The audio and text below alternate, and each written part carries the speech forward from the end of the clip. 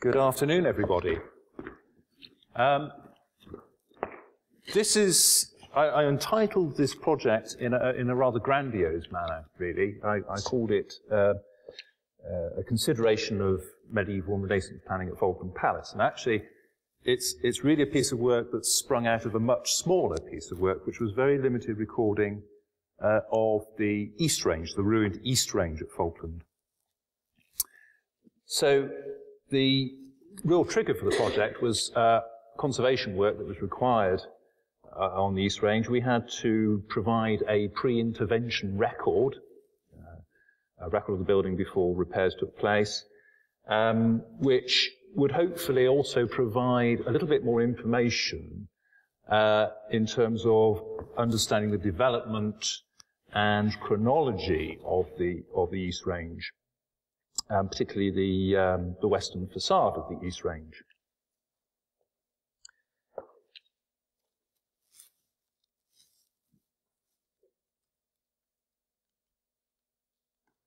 So just for those that haven't visited Falkland recently, this is an aerial photograph which shows the main site.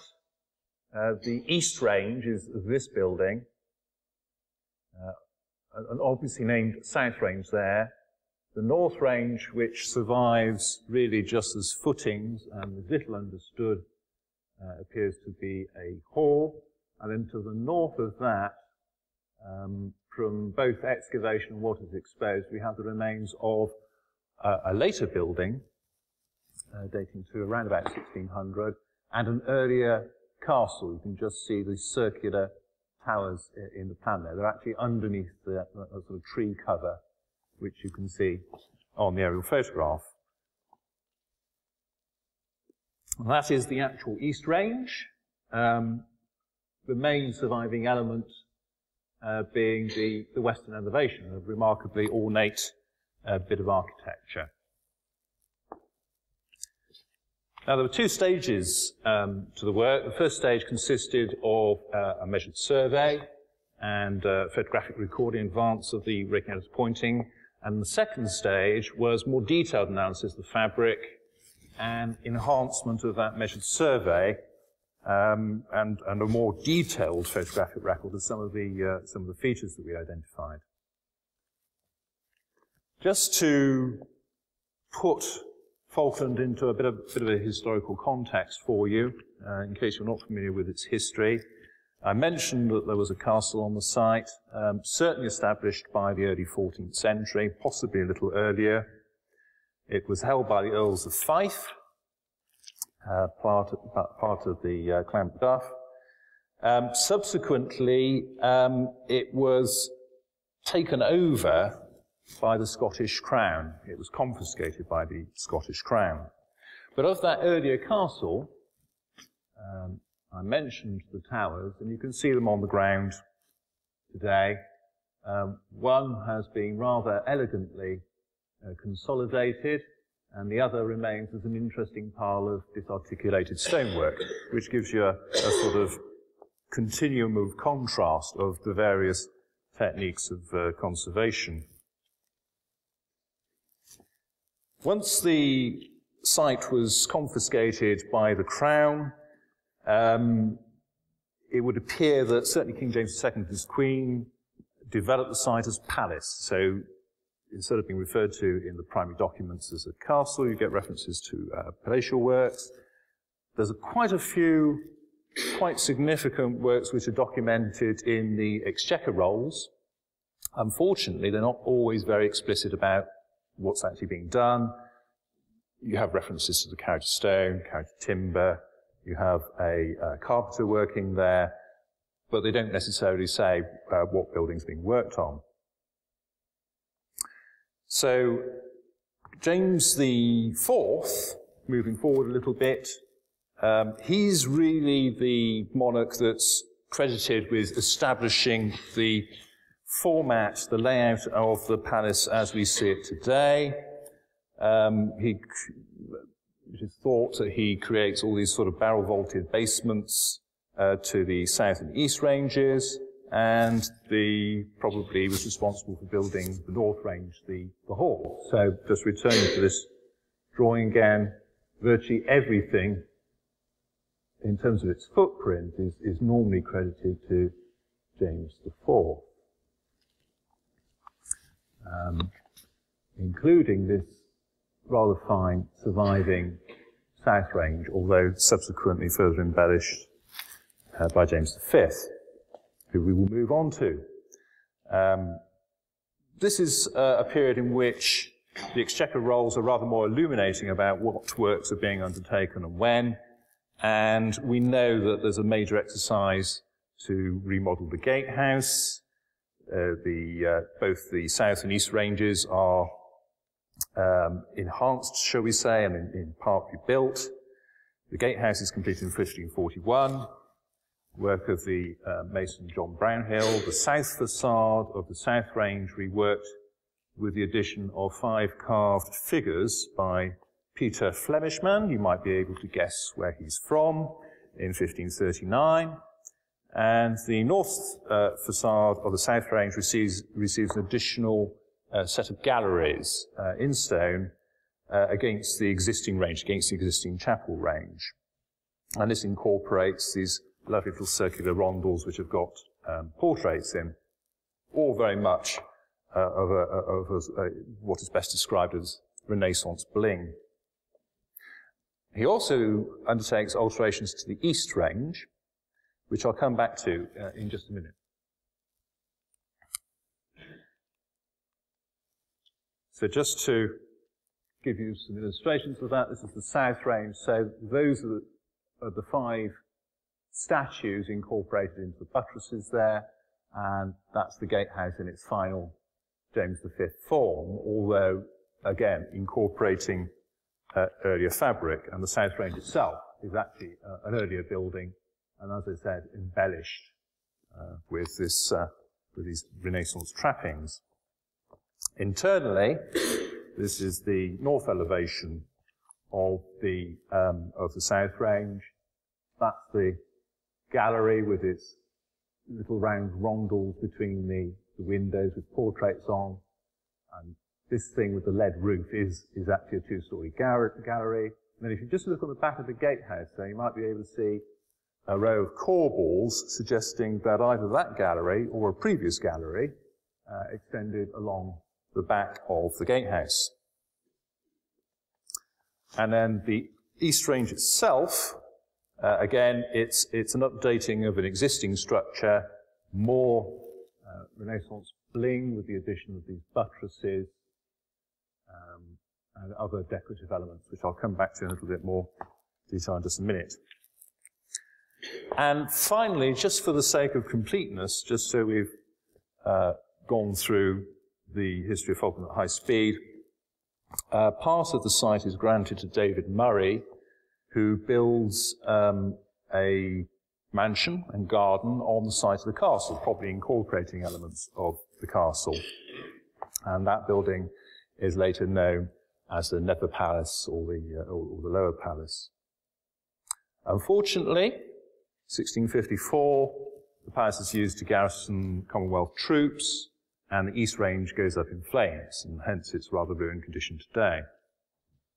And then, from the 19th century, we see a whole series of campaigns of restoration, and particularly the third Marquess of Bute between 1887 and 1900 does a considerable amount of rebuilding work, so that when you look at the fabric today, it's actually quite difficult to work out what is reconstruction, whether it's accurate reconstruction, and what is original fabric.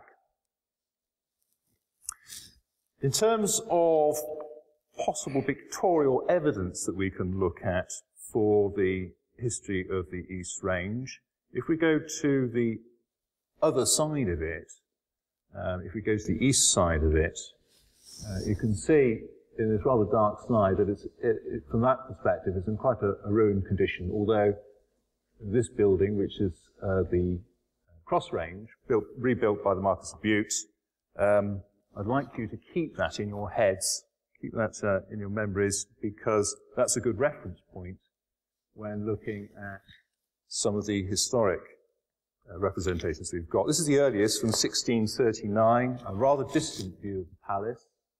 It's in there.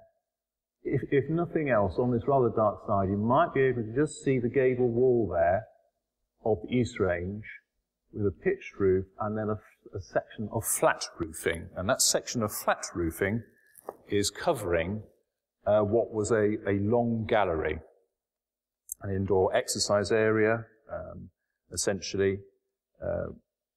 Becomes a popular feature of the great houses, certainly the British Isles by the 1490s. We go forward a bit to 1693, and that's this view again from the east. There's the cross house, which you saw on the modern photograph. By now, we've just got a ruined building. We've got some gables, which are part of the east facade. We've got something along the bottom here with a whole series of window openings, continuing this way, and then out here we've got this suite of buildings, which is the Nether Palace, which we've almost completely lost. This contemporary view is slightly misleading, to say the least. It's looking towards the south range there. So there's the gatehouse. This is the east range, which is the subject of our discussion. But you'll notice it's suddenly, although this drawing is of the same date as the previous one, it's suddenly acquired a roof and all sorts of embellishments. So also, if you look at the scales of figures in relation to the building, you might want to query the accuracy of that drawing. A lot of these artists which are drawing these palaces, great houses, of course, they're providing an illustration to a client that wants to exaggerate the beauty and importance and significance and scale of many of these places. Finally, from 1699, we have this plan of the Nether Palace by Alexander Edward. Unfortunately, it doesn't provide as much information on the East Range, which is right down here. We just get the tail end of it, just the northern end of it. If we slap that onto a 1930s plan, you can see it just gives us a little bit of information about the arrangement at the end. The northern end at ground floor level. So let's have a look at this building in a little bit more detail.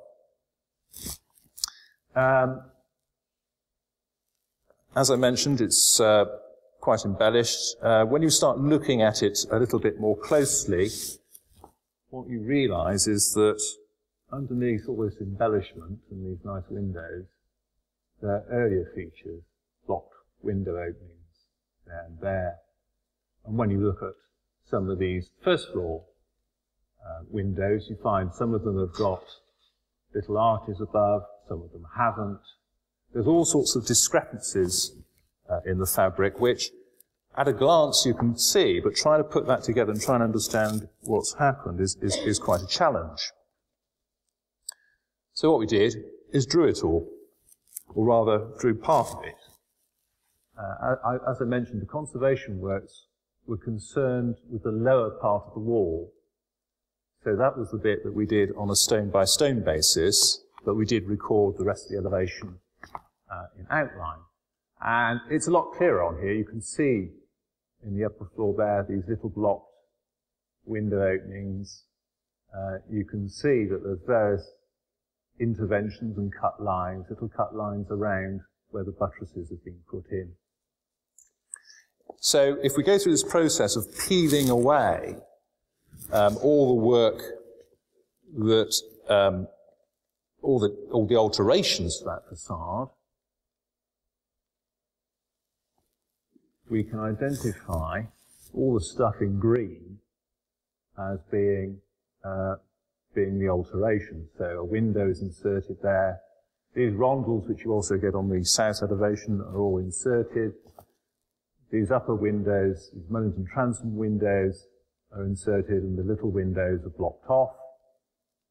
On the ground floor, not quite so much alteration, but you get the odd window being inserted, a doorway being blocked up, and such like.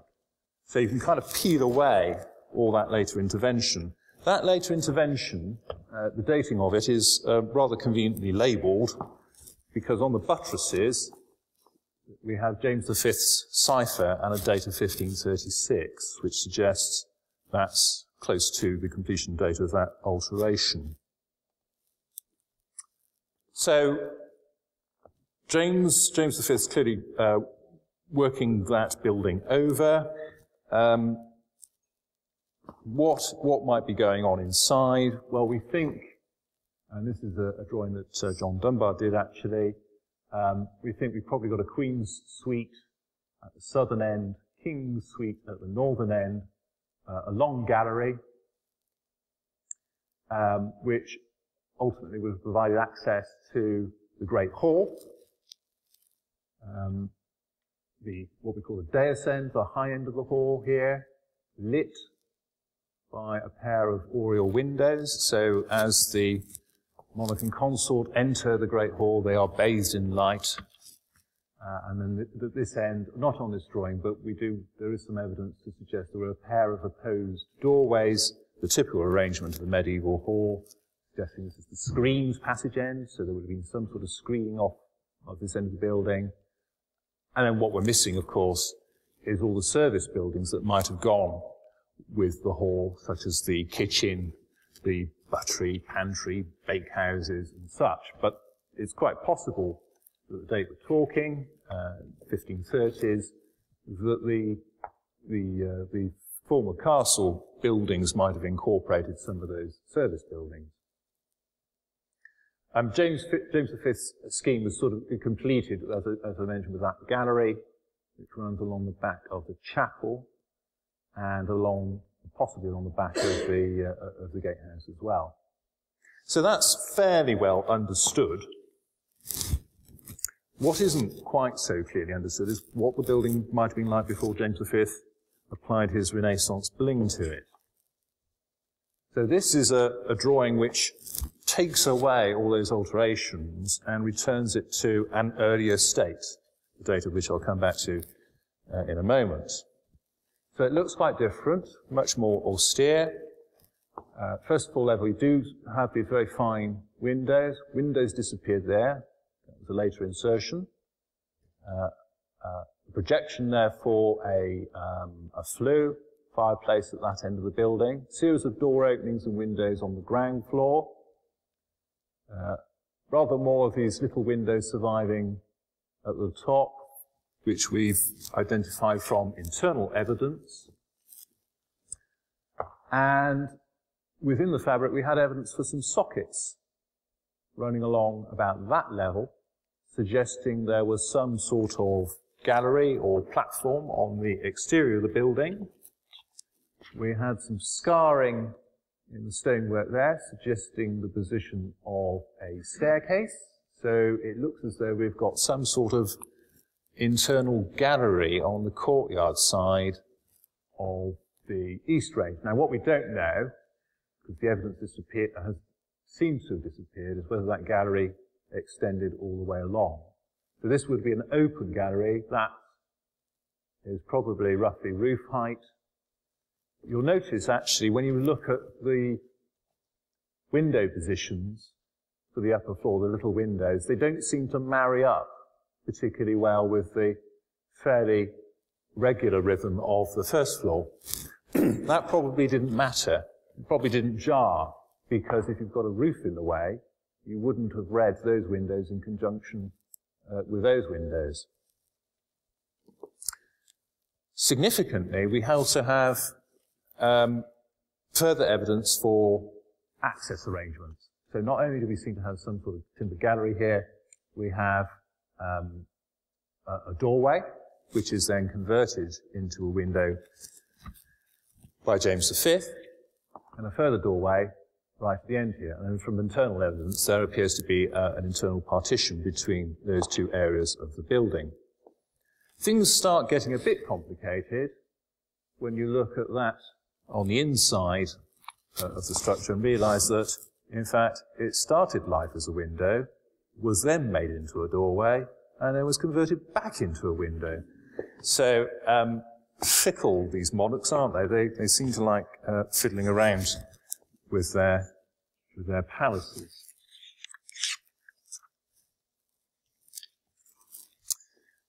So how does that pan out in terms of internal planning? Well, we've actually got to divide this early phase to the East Range into two sub-phases, as I mentioned, with windows and doors going backwards and forwards in terms of how they're being used. So the first bit of that phase seems to be a much narrower range. The gallery that we see on James V's building doesn't seem to be there in this early phase. So it looks as though this building was the gallery. So this is the gallery itself. It might have contained apartments at either end. As I mentioned, there does seem to be a fireplace heating a chamber at that end, and there is some evidence for a chamber at the southern end there. Otherwise, it seems to be a fairly open space. So ignore galleries and chapels and such like on that. The implication seems to be that the royal apartments in this earlier plan of the palace site are in this area somewhere, and that this is a very ostentatious way and means of the monarch and consort approaching the Great Hall.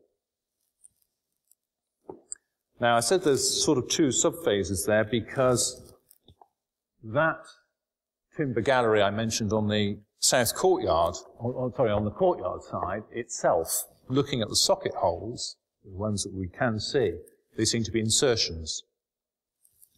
So what we think is the window going to the doorway, going back to the window again. When it became a doorway, that's the point at which this timber gallery is created. So the East Range does appear to have a slightly more complex history than one initially thinks looking at James V's interventions. And the problem is, who's responsible for this original building?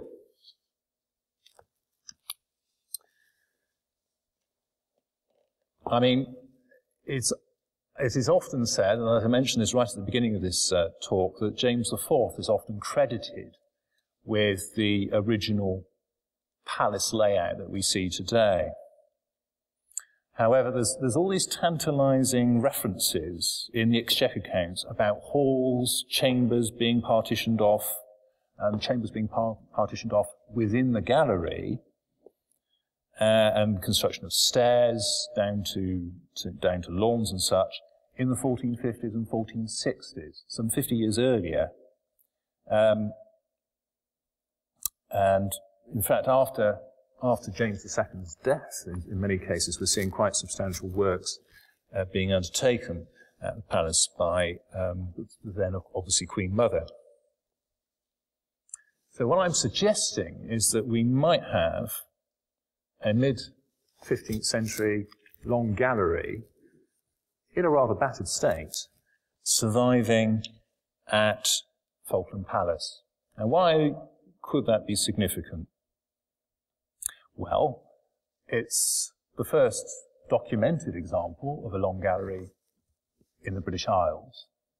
And and it is a big if we're right, it's the earliest surviving example of a long gallery in the British Isles. So it suddenly becomes a very, very important building. So is there any other evidence to point us in the direction of a mid-15th century date? Well, James II's consort, and then later the Queen Mother, Marie, her background was at the Burgundian court, that she spent a lot of her early life there. And in Burgundy in France, of course, by the mid-15th century, you have buildings, you have long galleries and such like, so she would have been well aware of this sort of structure. So she comes to Scotland